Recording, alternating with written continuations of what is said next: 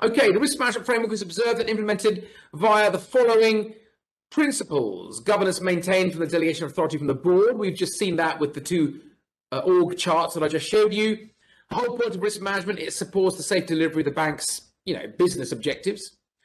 It's based on the 4 lines of defense model. Now, I've written down there 4 lines of defense. Sometimes you see 3 lines of defense. The 4th line of defense is, of course, the external auditor.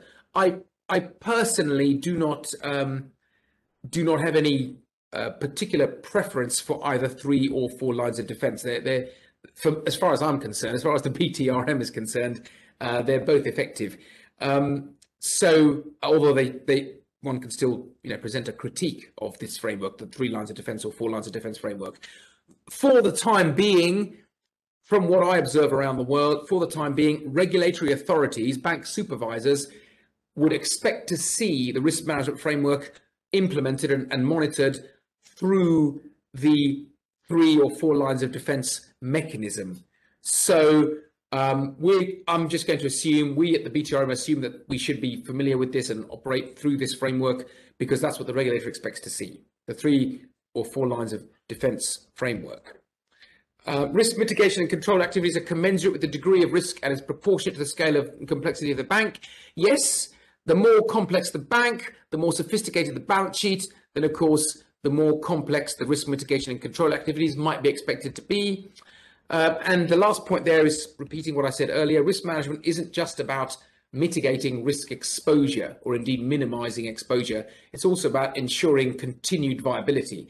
That means it has to pay as close attention, I would suggest, to the profit, the P&L objective, as it does to the risk management and risk mitigation objective.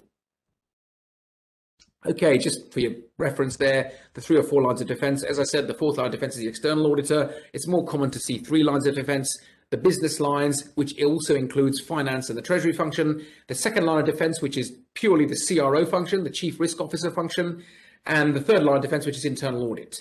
Now, I've written in that 2nd line of defense, I've written risk and compliance. It's quite common to see the compliance function within the risk function.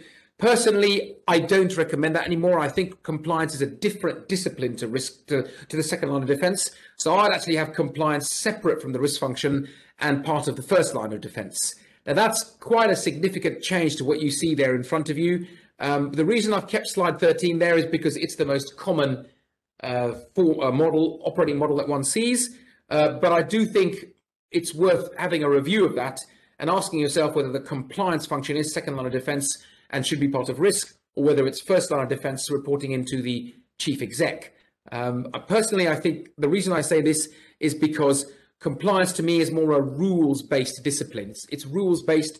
You follow the rules. Here are the rules. They're fairly explicit. We follow them. And if you are compliant, then great. Whether it's money laundering, know your customer, that sort of thing.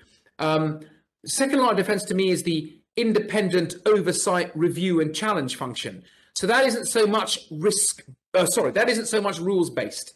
It's more of the independent from the business lines review and challenge function. To me, it's not as rules-based as compliance. So I would separate the two.